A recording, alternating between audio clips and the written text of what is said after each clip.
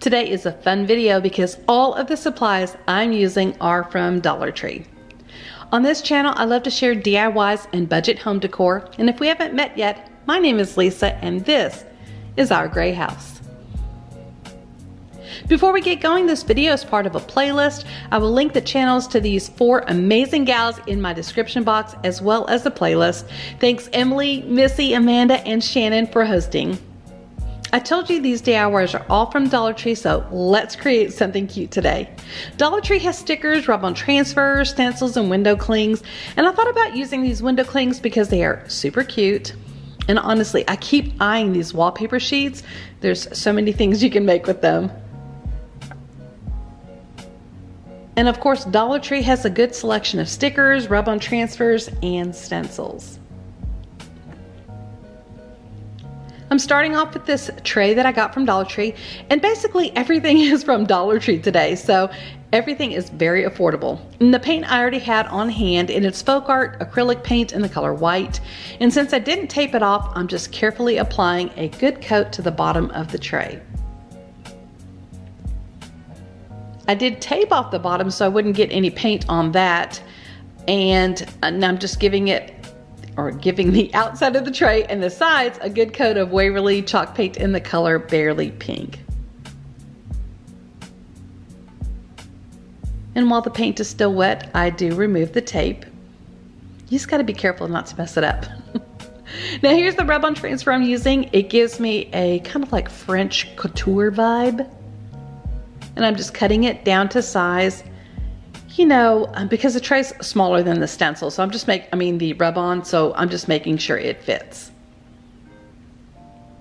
And now I'm taking the transfer sheet and placing it on the bottom of the tray, and I'm using my handy dandy Pampered Chef scraper tool to begin rubbing the transfer on. I rub until it starts to look like not as dark, like you can kind of tell when the transfer has transferred onto the surface. See, okay, like here with the E, part of the E looks like it's a lighter color, and that's how you can tell. And when you start to remove that transfer paper, be careful not to pull it up too quickly. So in case something didn't transfer all the way over it, then you could just lay that paper back down in the same spot and then rub it some more.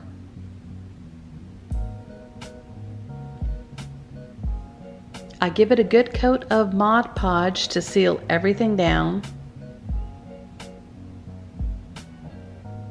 And here I'm just going along the edges with a gold paint pen. It's not really super noticeable, but I think it kind of adds a little extra touch. I'll do a reveal at the end, but moving along to DIY number 2, this little plaque sign is from Dollar Tree, and so is the Farmer's Market stencil. And let's just pause just a moment while I vacuum up the area with my sweet little ladybug desk vacuum. Isn't it cute? Anyway, I'm using the same white folk art acrylic paint and painting the front and back. And next I'm placing the stencil where I want it and then placing some painter's tape on the edges. And I do that for a couple of reasons. One, I just want to make sure everything's secured down so the stencil doesn't move around. And secondly, I want to make sure I don't get paint where I don't want paint. There are lots of different ways to stencil, and you have to be careful about it bleeding. So some people put a thin layer or light layer of the first color down. In this case, they would have put white down, and then they go over with the stenciling paint. I didn't do that, but another key thing to remember is that you don't want too much paint on your brush, and you want to make sure that you're like bouncing up and down with your brush, and this will help it not bleed. And then while it's still wet, I do remove the stencil.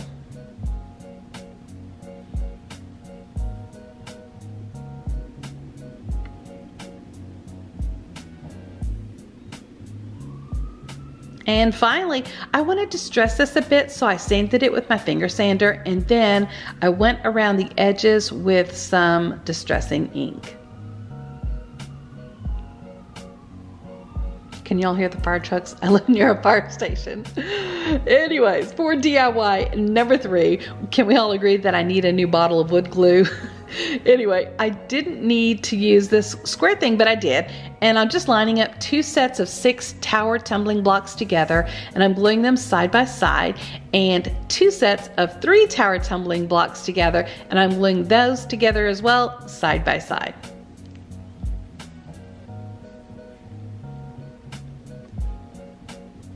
I'm making a planter, and I'm taking some jumbo craft sticks and cutting them down to size. And I'm not gluing those together, but I put some glue around the edges, and then I'm gluing the little sets that I just made to it and also to each other. You kind of see what I'm doing.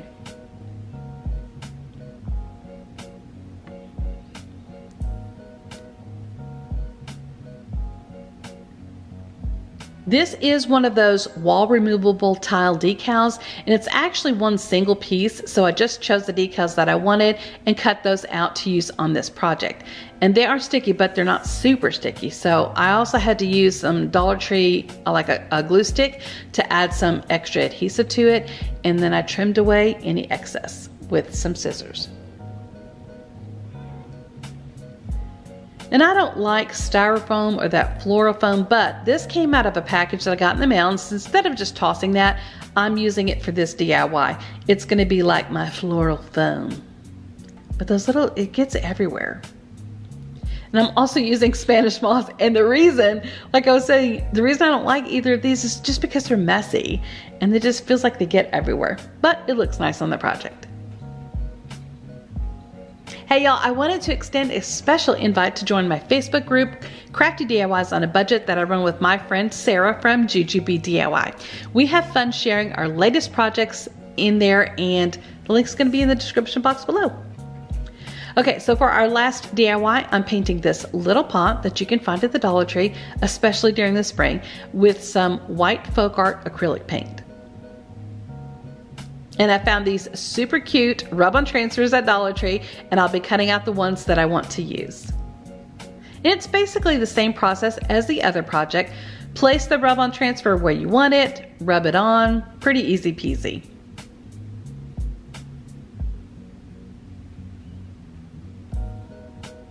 And you repeat that same process for the transfers that you want to apply. So this is how everything turned out. I love this little pot actually, and I just had this little extra floral or succulent piece from another project, so I just stuck that in there for the time being. This is that little tray. I think it turned out super cute, and you could put like little trinkets in it, maybe a candle on it or something like that.